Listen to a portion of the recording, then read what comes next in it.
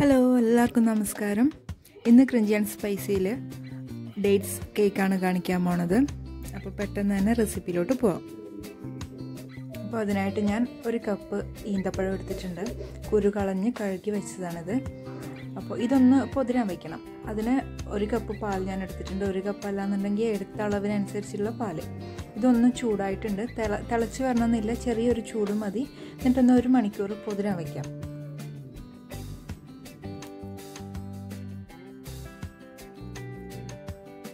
ഇത് 1 മണിക്കൂർ ഞാൻ കുതിർത്ത് വെച്ചെടുത്തിട്ടുണ്ട്. ഇനി ഇതൊരു ജാറിലിട്ട് അടിച്ചെടുക്കാം. ആവശ്യത്തിന്, അതായത് അടിഞ്ഞ് കിട്ടാനുള്ള ആവശ്യത്തിനുള്ള പാൽ ഒഴിച്ചിട്ടൊന്ന് അടിച്ചെടുക്കാം. ഫൈനായിട്ട് അടിച്ചെടുക്കണം. കണ്ടില്ലേ, നന്നായിട്ട് അടിച്ചെടുത്തിട്ടുണ്ട്. ഇനി ഇതൊരു പാത്രത്തിലോട്ട് മാറ്റാം.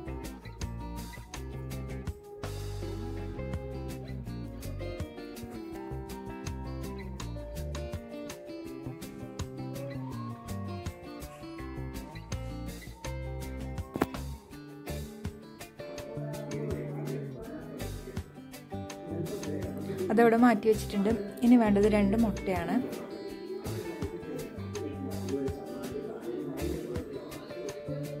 ഇതൊന്ന് അടിച്ചെടുക്കട്ടെ. അടിച്ചെടുത്തിട്ടുണ്ട്.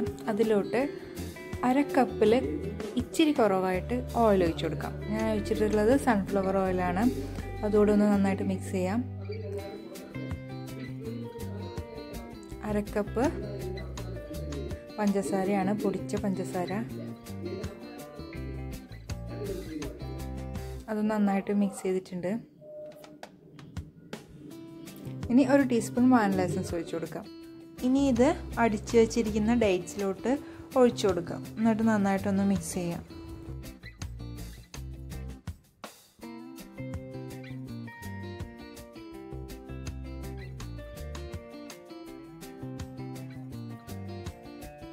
മിക്സായി വന്നിട്ടുണ്ട്. ഇനി ഇതിലോട്ട് 1 കപ്പ് മൈദ ഇട്ട് കൊടുക്കാം. അതൊന്ന് മിക്സ് ചെയ്തെടുക്കാം. പതിയെ മിക്സ് ചെയ്യണം, കട്ടകളൊന്നും ഇല്ലാണ്ട്. ഇനി 1 ടീസ്പൂൺ ബേക്കിംഗ് പൗഡർ ഇട്ട് കൊടുക്കാം. അതൊന്ന് മിക്സ് ചെയ്യാം.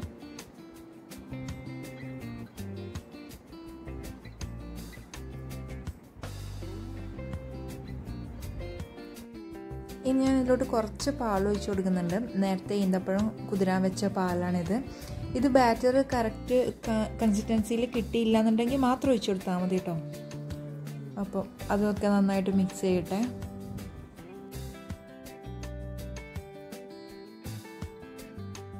ഇനി ഇതൊരു പാത്രത്തിലോട്ട് മാറ്റി ബേക്ക് ചെയ്യാൻ വയ്ക്കാം. ഞാനിവിടെ എടുത്തിട്ടൊരു ടിഫിൻ ബോക്സ് ആണ്. അതിൽ കുറച്ച് ഓയിലൊന്ന് തടവി കൊടുത്തിട്ടുണ്ട്.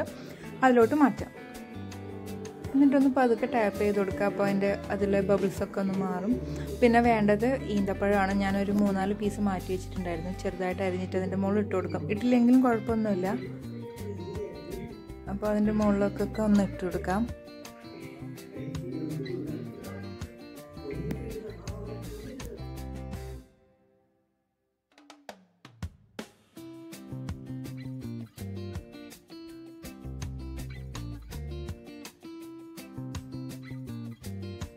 ഞാൻ കുക്കറിലാണ് ബേക്ക് ചെയ്യാൻ പോകുന്നത്.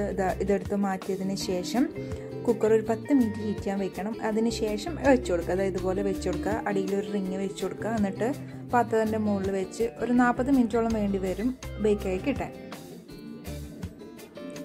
ഇതിപ്പോൾ 45 മിനിറ്റ് എനിക്ക് ബേക്ക് ചെയ്യാൻ വേണ്ടി വന്നു. കറക്റ്റായിട്ട് കിട്ടിയിട്ടുണ്ട്. കണ്ടില്ലേ, ബേക്കായി വന്നിട്ടുണ്ട്. ഇതൊരു പാത്രത്തിലോട്ട് മാറ്റാം. ഇതൊന്ന് ആറിയതിന് ശേഷം ഇതിൽ നിന്ന് എടുത്താൽ മതി കേട്ടോ. ഞാനിപ്പോൾ ഒരുപാട് ആറാനൊന്നും നിന്നില്ല. ഒരു പ്ലേറ്റിലോട്ട് മാറ്റാം. നല്ല കിട്ടില്ല സോഫ്റ്റ് ആയിട്ടുള്ള ഈന്തപ്പഴം കേക്ക് കിട്ടിയിട്ടുണ്ട്.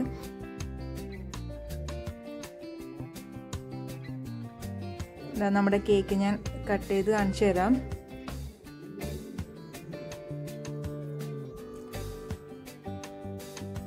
വീഡിയോ ഇഷ്ടപ്പെട്ടെങ്കിൽ എല്ലാവരും ഒന്ന് ട്രൈ ചെയ്ത് നോക്കണം. അഭിപ്രായങ്ങൾ കമൻറ്റ് ചെയ്യണം. ഇഷ്ടപ്പെട്ടെങ്കിൽ ചാനൽ സബ്സ്ക്രൈബ് ചെയ്യണം. അപ്പോൾ ബൈ, താങ്ക്സ് ഫോർ വാച്ചിങ്.